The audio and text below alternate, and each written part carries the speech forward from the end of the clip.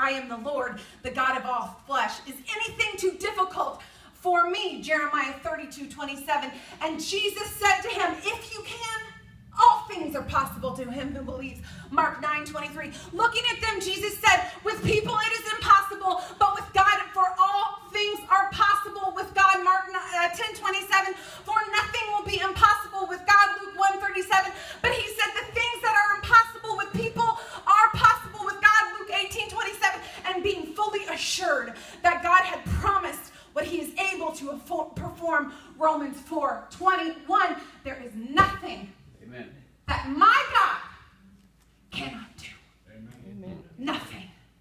You didn't hear it from me. You didn't hear my persuasive personality and me walking in my gifts. This is straight from the scripture. Nothing. No dream is too far outside of his command. Your inadequacies do not intimidate my God. He is not intimidated by your weaknesses, by your failures, by your past. As a matter of fact, he welcomes